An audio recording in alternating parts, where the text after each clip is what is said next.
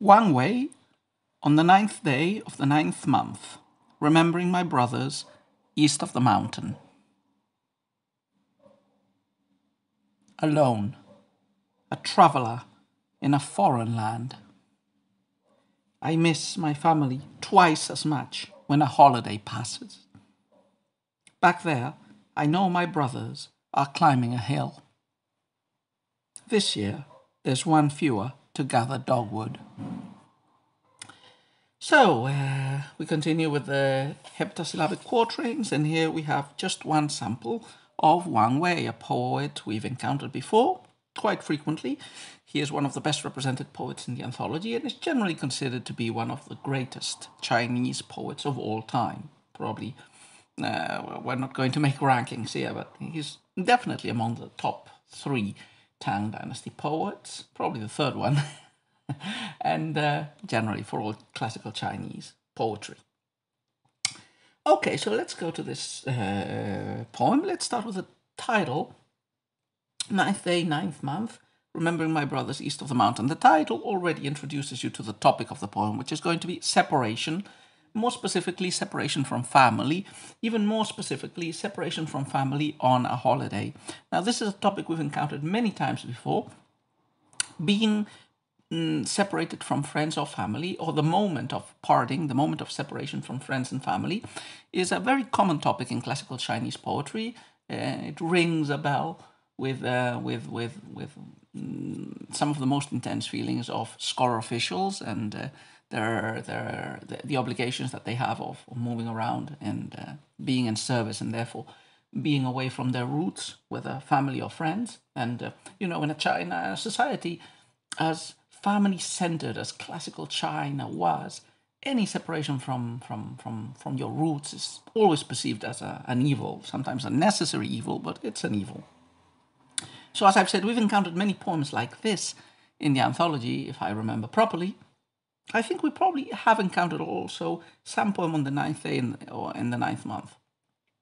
So in Chinese traditional beliefs, it was felt that some double dates, I think especially the double dates of odd months, were associated with seasonal change, but also with danger.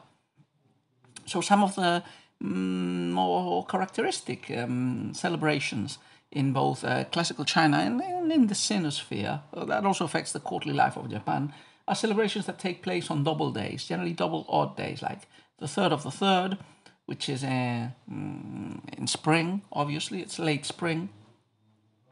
5th of the 5th, which is midsummer. The 7th of the 7th, which is the beginning of autumn. And the 9th, the double 9th, the 9th of the 9th, which is the harbinger of winter. So specifically, the double 9th day, sometimes called the Chrysanthemum Festival, is a festival in which it's pretty typical. It's a very, very traditional festival in ancient China. I think the first ever classical poem that was translated from Tang poetry into English was a poem, I don't remember by which poet, but it was a double 9th festival poem.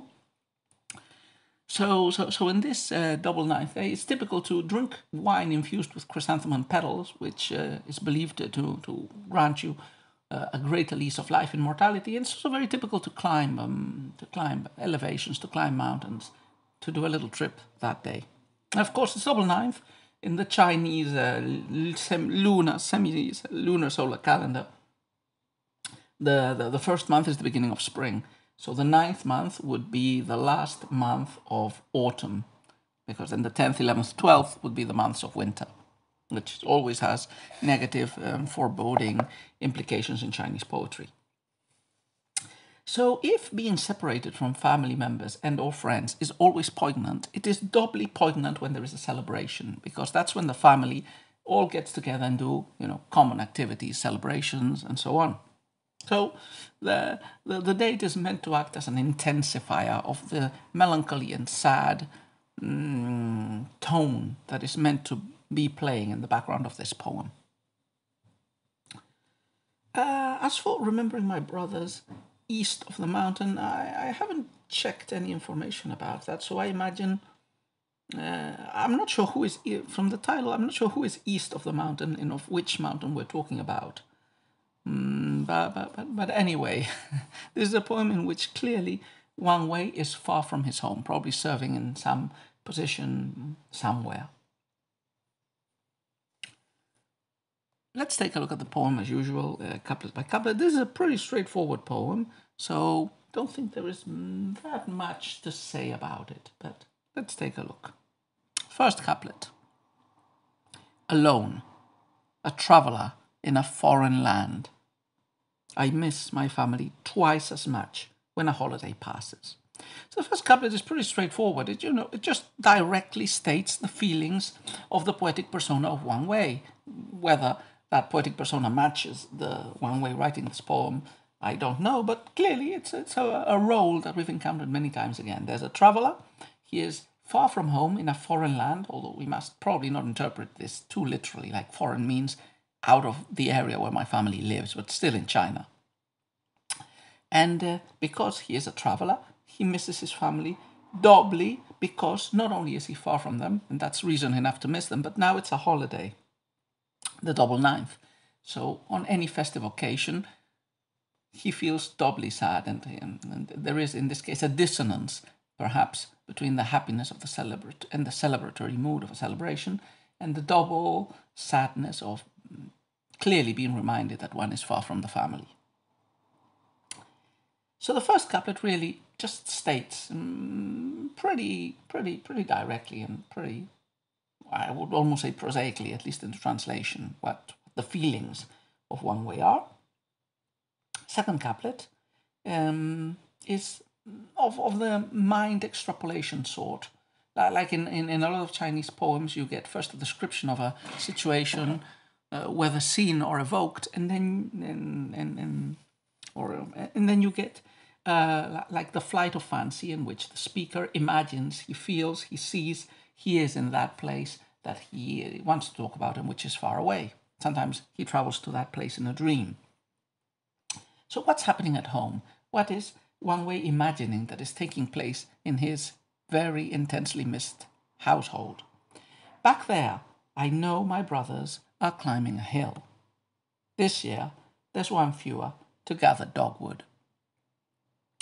So what are the brothers doing? Well, they're doing what is typically done on the Double Ninth Festival. There's climbing some sort of elevation or mountain, probably one which Wang Wei knew, one close to his home, in which it might be a family tradition to climb on the Double Ninth Festival.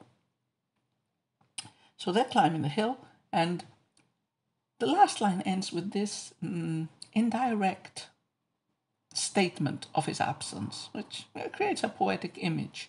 So this year there's one fewer to gather dogwood. His absence from is poeticized or is synthesized in this image of one less person to gather dogwood. I'm not sure what dogwood is. It's probably some type of wood that maybe was collected and burned ritually in this day, or maybe not ritually, but maybe part of the customs of this day, whether in general or in Wang Wei's family, was gathering some of this dogwood and using it for some purpose. But anyway, there's one less hand available, so there's like this emptiness in the group of his brothers, of maybe other relatives who are doing this chore. This year, there is a glaring absence. There's this gap. So this image of one less wood gatherer really synthesizes the feeling, the sadness, the absence of Wang Wei. Wang Wei is generally reputed to be, especially in his nature poems, a pretty limpid poet. A poet that uses a pretty straightforward language and imagery, not too hermetic or cryptic, at least on the face of it. Definitely not choke-laden with literary evocations or passages from the previous literature. But it's in this sort of simplistic poem of just explaining a feeling and perhaps locking it into an image or a metaphor, which synthesizes the feeling, in which Wang Wei probably and most great classical Chinese poems excel.